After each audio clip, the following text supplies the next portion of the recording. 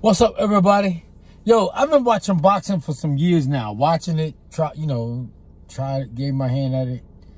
And the thing I like about my favorite boxer was Pernell Whitaker, Larry Holmes, and Evander Holyfield. And I love Sweet Pea, man. I like Sweet Pea because he was a small guy, and you never seen Sweet Pea get beat up, and he was always tough. But he's left-handed. And I don't like left-handed fighters, because I think a lot of guys are naturally right-handed guys, and they learn how to fight left-handed as a way to make the sport easier for them. And that's what I was saying about Crawford as far as him switching and stuff.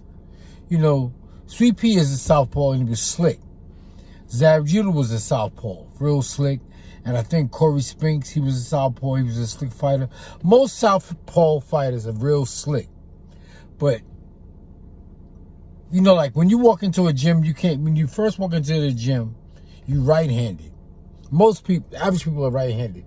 So when they walk into a gym and they want to know how to fight, they usually stand in a southpaw stance, you know, because that's their strong hand.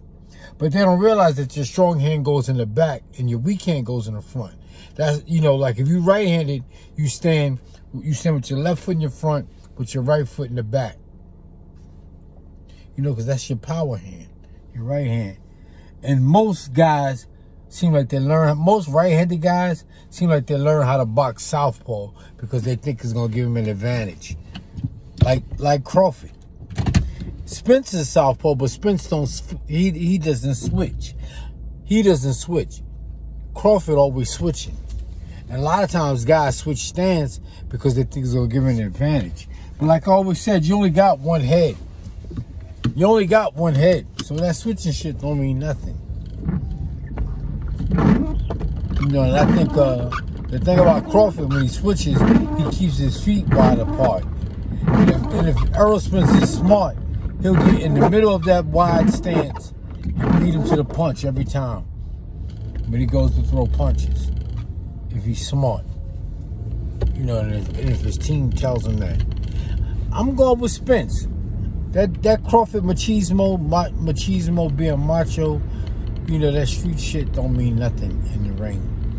Because once you start getting, pain is the great persuader. And everybody feels pain. So, like I always said, I'm going with Spence. It's not that he's a quiet guy either. I just think he's a better boxer. And we're going to find out. We're going to find out if Bird gets the street. Bird's on the street. All right, y'all, let me go. I'll talk to you later because I got to wash and use the blade. What's up, everybody? Like always, pushing my book. Corner stores in the middle of the block.